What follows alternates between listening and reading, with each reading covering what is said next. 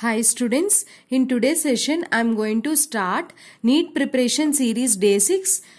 It covers previous year NEET and AIPMT questions from Thermodynamics and Thermochemistry chapter. Let us see the first question from 2018. The bond dissociation energies of X2, Y2 and XY is given in the ratio of 1/2 ratio. Then delta H for the formation of XY is given minus 200 kilojoule per mole. The bond dissociation energy of X2 will be. See here, X2 plus Y2 gives rise to XY. So X2 plus Y2, how many moles we get? 2XY. Clear? In this question, what they given? The bond dissociation enthalpies of X2 is, let us say 1 is given, or let us take A, and 0.5 is half, right? Half A, this will be half A, or A by 2 half. And this will form how much, students? XY, no? XY is A. Why I am taking A? Because 1 is given. Let us take it as, for example, A. That is the amount of energy required to break XY bond. Like that, how many moles are there? 2 moles are there. So 2A I am taking. As per the question, they are asking bond dissociation energy of X2. Let us find how we can do that. Delta H is equal to bond dissociation energies of reactant minus bond dissociation energy of product is the formula. Clear? How to calculate bond dissociation energy of reactants? Here I already wrote A is an X2 value and bond dissociation energy of Y2 is how much, students? A by 2 minus bond dissociation energy of XY is given 1 ratio. Let us, we are taking as A. For 1 mole. For 2 moles I am taking 2A, right? 2A. This on solving, what we get? A plus A by 2 minus 2A. Then it will be A, and A minus 2A is minus A. A by 2 minus A. This will be minus A by 2. And delta H is given. How much energy is released during the formation of 1 mole of XY? Minus 200 joule. This is minus 200 kilojoule is energy is released for 1 mole. 1 mole of XY formation minus 200 kilojoule is released. Then 2 moles formation, how much is released? You can do everything for 1 mole also. 2 moles, how much? 2 into minus 200 minus 400. So take delta H value, how much? Minus 400. So minus 400 is equal to how much? Minus gets cancelled. 400 equal to A by 2. Then A equal to 800 kilojoule per mole. This is the amount of energy required to break which bond? XX bond. Is it clear, students? What we took? X is to Y is to XY ratio, this is given. Based on this, we wrote a standard expression. By using delta H for formation of XY, this energy, we took for 2 moles based on the standard equation. If you want to take for only 1 mole, then you can take half of these values you take here. Then you will get the, bond dissociation energy of X2. That is also another way. Let us see next question. So correct answer is third option. For a given reaction, delta H is given 35.5 kilojoule per mole and delta S is given. The reaction is spontaneous at which temperature? Whether greater than 425 or greater than 298 or less than 425 is the question. Clear? The formula for this is delta G equal to delta H minus T delta S. What is the condition for a reaction to be spontaneous? Delta G should be negative. Delta G should be negative means it should be less than 0. So you can write that delta H minus T delta S value should be less than 0, because which is equal to 0 and its value is negative less than 0. So I am writing like this. Then from this, if you move minus T delta S this side, then we get delta H is less than T delta S. Clear? Move this delta S toward this side. Why we are doing like this? To get our relation delta H by delta S is less than T. What is delta H is given, student? 35.5 and delta S is given 83.6. If you substitute directly and you do, you will get wrong answer. Why? Because in your exam hurry that day, if you do, so you should not do like that, because here it is given in kilojoule, here it is given in joule. Maximum they give like this only. You have to convert into joules. So 1 kilojoule equal to 10 power of 3 joules. Do this, then you will get around the value 425 around value will get. So which means that T is greater than 425. 425, this value is less than T means T temperature should be greater than 425, then only the reaction is possible. To save the time, I am not doing the calculation because many are telling no need to do calculation, ma'am, write it. Next question is, a gas is allowed to expand in a well-insulated container against a constant external pressure. Whenever constant external pressure is there, then you can directly say that that is an irreversible process. During irreversible process, work done calculation, what is the formula? W equal to minus P external P delta V. Delta V is nothing but what, students? V2 minus V1. Clear? This is the best trick you have to identify when during a question. Whether to use 2.303 RT log of V2 by V1 formula or this formula, no confusion. Whenever external constant external pressure is there, you can use this formula. And here pressure is how much given? 2.5, and initial from it is an expanding from which volume? Initially 2.5 liters and final volume is 4.5. So minus 2.5, final minus initial. What is the final volume? 4.5 minus initial volume is 2.5. This is a change in the volume when you are changing, when you kept a constant external pressure. The change in internal energy you have to calculate. Clear? In what they're asking? They're asking in joules. By using this you have to calculate change in internal energy. So W is equal to minus P delta V, then minus 2.5 into 2. You will get how much? You will get minus 5. Units is volume liter and pressure atmosphere. You have to convert this into joules. 1 liter atmosphere is equal to 101.325 joule. You can do by using 101 also directly. Clear? Then what you get is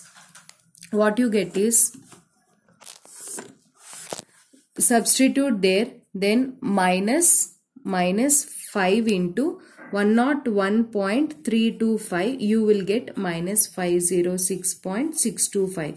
If you use directly 101, you will get your answer minus 505, which is given in the 2017 question. They gave minus 505. For your understanding, I wrote this option over here. So this is the correct answer. Next question. For a sample of a perfect gas, when its pressure is changed isothermally from P initial to P final, the entropy change is given by. They're asking that you have to find the entropy change during this process, but actually this is a direct formula, but no need to remember these formulas. If you know the main formula, then you can do different expressions like for isothermal as well as for isochoric or adiabatic process. You can do it. Now I will tell you how to do this numerical. Clear? Delta S is equal to NCV ln of T2 by T1 plus NR ln of V2 by V1. This is the main formula you have to keep in your mind. Is a clear, students? Delta S is equal to NCV ln of T2 by T1 plus NR ln of V2 by V1.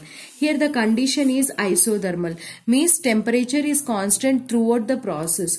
T1 and T2 are same, initial and final is same. Whenever these two are same, this term becomes 0. Then delta S is equal to NR ln of V2 by V1. At constant temperature, you know that according to Boyle's law, PV is equal to constant or P is inversely proportional to V. Right, at constant temperature. Then from this you can write that V2 by V1 equal to what you can write, students? P1 by P2. Both are inversely related. If you substitute over here, you will get NR ln of P1 by P2. What is P1? Initial pressure, and what is P2? Final pressure. So this is your answer. Understood? Or if they are giving, instead of isothermal process, if they are giving that isochoric process, then how to solve this isochoric process? Volume is constant during the process. Then V2 by this term becomes 0 and you will get your answer NCV ln of T2 by T1. If volume is constant, then what happens? Pressure is directly proportional to temperature. So T2 by T1 you can write it as P2 by P1. So NCV ln of P2 by P1 also be the correct answer. In these two options, anyone they may give. Like this, at different conditions you can solve if you know this main expression. Clear, students? Next question. The correct thermodynamic conditions for the spontaneous reactions at all the temperatures is. So you have to find which of the following expressions are correct. Clear? Now I'll tell you a small trick. Delta G equal to delta H minus T delta S is the formula. What is the formula? Delta G is equal to delta H minus T delta S is the formula. For a reaction to be spontaneous, delta G should be negative. Clear? I'll give you a tricky box. Keep this box. Just practice this box. Next time onwards, you won't miss the question from this topic. Let us take first column for delta H, next for delta S, next for temperature, next is whether reaction is spontaneous or non-spontaneous. And when you can say, when you get delta G negative, then only you can say whether it is spontaneous or non-spontaneous. For example, take alternatively this value negative, positive. If this value positive, negative, or what happens? If both are positives or both are negatives, like this. If delta, listen carefully, delta H is negative, this term is negative, and delta S is positive. What happens?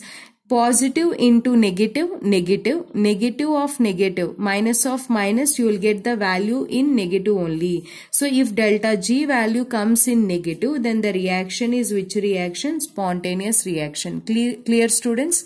Understood? Next one. Delta H is positive. This value is positive and this value is negative. If you multiply negative into negative, then what you will get? This term becomes positive. This term also positive. So both are positives, means you will get delta G positive at any condition of temperature, any temperature. This is the best box. Any temperature. Then what you will get? Delta G positive means the reaction is which reaction? Non-spontaneous reaction. And if delta H is positive and delta S also positive. Delta S is positive, for example, see.